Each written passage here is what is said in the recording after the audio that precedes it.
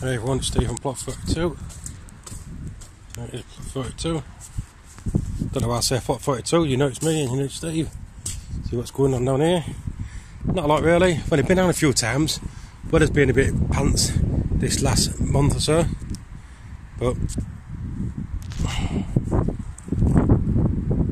didn't think he was recording. It is. So it's still reasonably tidy down here. So that's the weeds and that lot I've saved over the year that I'll rot down in the next couple of years, and I use that on the compost. So it's still reasonably tidy, still trying to get rid of that. So that's still cut, need to cut some more of that back. But what I'm going to do is all the other bramble bushes, that waste that I've got, I'm going to chop down as much as I can and just leave it on the floor like a mulch and just suppress the weeds. At least it doesn't get as bad because of the brambles are all going up there. In there's brambles, there's raspberries, there's herbs in there somewhere, there's a New Zealand flax which needs cutting down. So there's a bit in there, but I left the herbs in there basically for the nature to have. But they'll probably get in there, like they're walking like they normally do. Down here, not much happening down here. Still haven't built another bed in here. So that might be a plan for over winter. I'll probably say this next year, still be doing the same. But I'm not in no rush. Beds. 3 beds here. I've got some leaves that are being dropped off. I ain't got a space yet to put the leaves because I ain't got rid of my last year's leaves. They're still rotting down. It's a bit early. So what I've done is fill the bed up. So about 4 or 5 inches of leaves on each one, and just put some netting over, and just let the worms do the business. Leave it up to rot down. Because if I leave the top off, they'll just blow away like they've done in years gone by. So that's the plan. It's worked on one of the other plots I did, where I left the leaves on top on a cover. Weeds did get through, but time will tell if the soil's any better because it's always like clay. So that's what I'm going to cut down. Best I can use it as mulch around the sturdy edges, which you can't get to. And so the beds are well watered. Need a little bit of weeding, not much. But it's a bit too wet to weed it at the moment. This is the bed that I covered with leaves last year, just let to rot down. They have gone down, don't get me wrong. But it was a rubbish bed anyway. So I just thought the leaves would maybe make it a bit more better. So what I might do is cover it again with more leaves this year and cover it over and see how it goes. I didn't miss the bed last year. So like I say, I've got 3 beds there, which, to be fair, that soil that I put on there, what I got given, it was good soil when I got delivered. I thought this is alright, but once it had been rained on, it was just subsoil, it was just full of stones, just like a beach. So this area, still the same, not happened, still got a cabbage, don't think that'll survive. Some small sprouts up there, not much.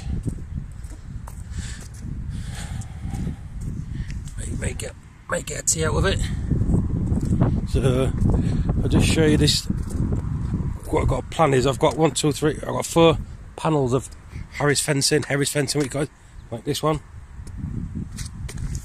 Some of it's stuck and some of it in. I need to take it. I'll show you when I go down here. I need to utilise it best I can. I had a bit of an issue beginning of the week. I was not been down for a while. Came down. I said there's now happening in the greenhouse. It's wet through. There must be a leak somewhere in the greenhouse. Rhubarb plants, they all need scraping back and get rid of all the crap. They've all been fed. Bramble, raspberries, gooseberries, blackcurrants, they need trimming back. Still haven't done that with any more gravel down here yet. Right then. Pond. Bear in mind I've had it 4 or 5 years. I'm having to put wire mesh all the way around. Put chicken wire on. Put some metal supports underneath just to support it out of the water. The reason I've done that, I found a bloody hedgehog in it. It drowned, and I was totally peed off that I found it in there. I was swearing like mad, cursing it, the bloody pond, blah blah blah. It's my fault. I should have covered it over from day one. Never did. Fortunate. That's the only issue that I've had since I've had it. So now I want to keep it covered over. So that's going to be a pain in the bum to keep taking up of time to clean it all out. So I'm thinking of getting that Harris fencing, cutting it to shape to rest on top, and maybe put the chicken wire on top of it. Because I think that the gaps in between the fencing, probably about 2 inches, 3 inches, I don't want that falling through.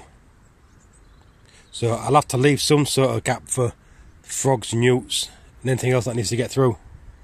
So the plan is to take it home, cut it into sections, and just lay it on top and cover it over.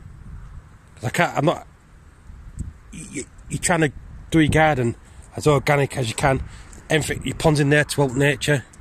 Then what do you do? Then you cause an issue by killing the nature that you've got. So I was really peed off that I found it. But how many do you find on the road? I've been hit by vehicles. So I'm still going to be peed off about it anyway. I'm going to do my best to try and cover it over. So that'll tie me over till I get the fencing cut down. So that's that sorted out. Trim the bushes back, get rid of some of the weeds. So it does look better like that. So greenhouse, not happening in the greenhouse. All the tomatoes have all gone there, all the last few. They're no good now, I think, get binned. But we were tidying up in here. Last year I filled it in with my own compost. This year, so next year when it's coming, I'm not going to plant that in this, up to now, I'm not going to plant that in the soil. I'm going to buy some 5 litre buckets, 10 litre buckets, and plant stuff in the buckets. So, like chilies, peppers, and in the buckets. They should be alright. I mean, like, if I wanted to, I could cut the base off, then plant it on the soil, and let the roots go into the soil, but try and leave the soil this year, I think, to regenerate a little bit, and put a bit back into it best I can. So that's what's happening down here. So if these are 1, 2, 3, there before last year's compost, year before's compost, which I can use. That's empty. In there, so that's my compost from this year, last year. So put that over to dry it because it's getting a bit wet, and I want to bag it all up. This year's compost, leaf mould. So it is rotting down. There's a few M's in there, a few bits and bobs I've took out, bit of perspex from work, and that's it, folks. So I've done a little bit, little and often, which helps. So I will catch you later on. Just give it one down on here, and it's not happening down here. But so I mean, my bramble, apple, pear, cherry is looking better than last year. So I might get some of this. Anyway, that's it, folks. Catch you soon.